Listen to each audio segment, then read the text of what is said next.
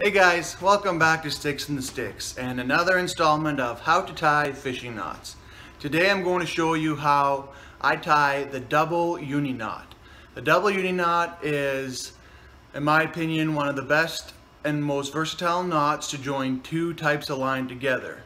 It doesn't matter the type of line, strength of line, or thickness of line, this knot will work, and it maintains pretty close to its full strength when the line is joined. First, I'm going to show you the concept of the knot with some rope, and then I'll be moving on to showing you how to do it with some braided line, tying it on to monofilament.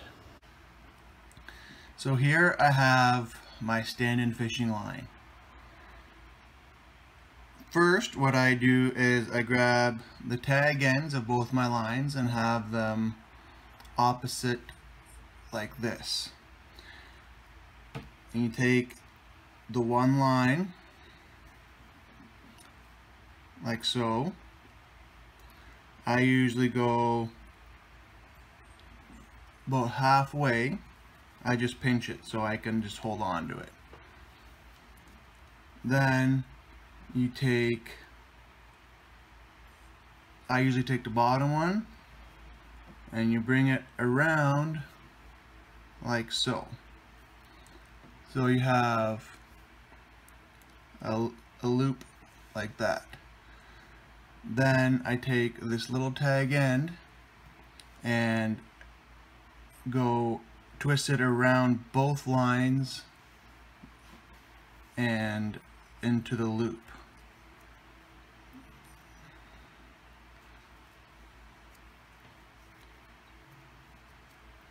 You can twist it a few times. I'm just going to do 3 in this point. Then it will make a little knot like that that will slide around on the other line. Next, you take your other tag end, and I usually just rotate the line so that my other tag end is below the line that I'm going to be tying it onto. So same concept. You bring it around, you make a loop, like so. Then you take the tag end and wrap it around both lines through the loop a few times. I'm just going to do it 3 times here. And then tie it tight. Then you'll have another slide line, like the line will slide on each other.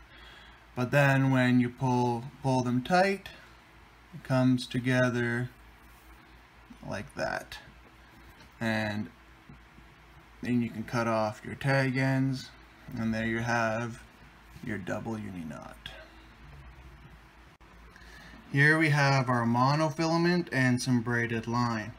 So just like with the rope, you have your tag end for the mono and then the tag end for your braided line.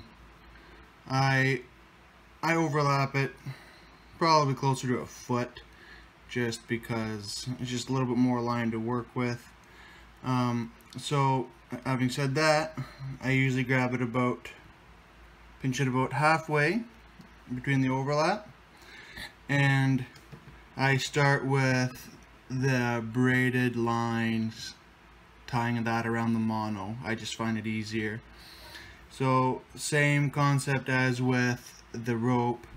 You're going to take your tag end and you're going to make a loop.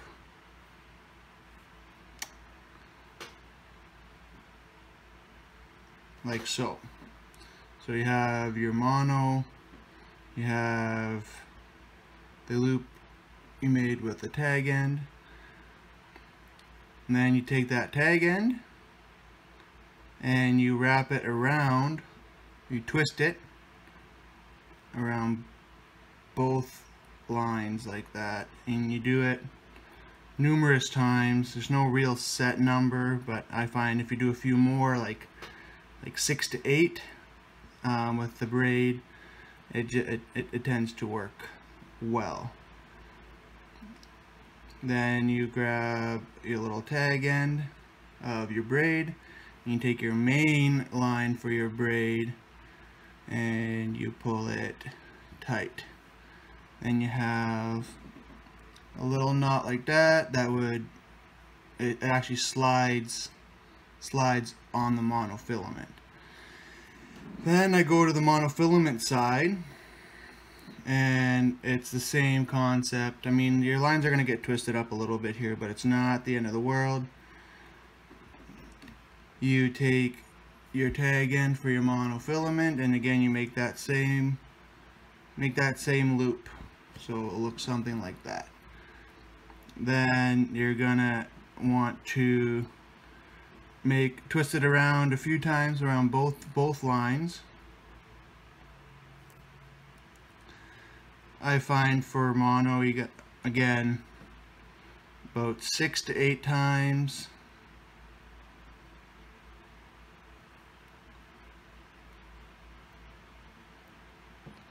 So you end up with looking something like that.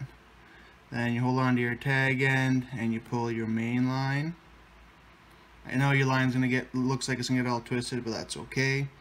Then you're gonna want to wet that knot, like with all monofilament knots. Get some water on it or something like that. Just wet it.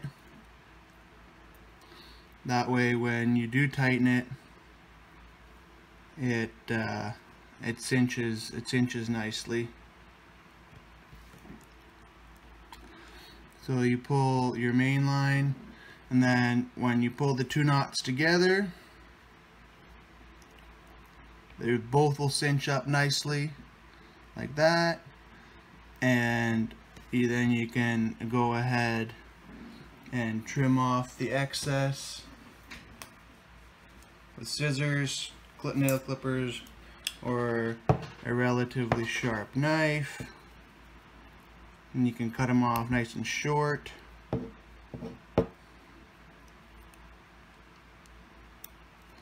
Like so, and there you have it. You have your double uni knot with monofilament and braid. So there you have it, guys, the double uni knot. Again, it's a very useful, versatile knot to join two lines together of different types, sizes, and strengths, and it maintains the strength within the knot really well. And again, like all the other knots, if I can do it with these stubby fingers, anyone can do it. Thanks again, guys, for watching. I really appreciate the views. And if you did like the video, hit the thumbs up button, and if you'd like to see more videos like this, please subscribe. It does help out the channel.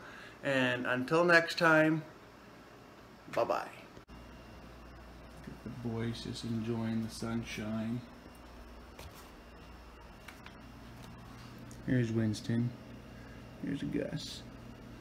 And Rusty's hiding around the corner there. You can see his tail.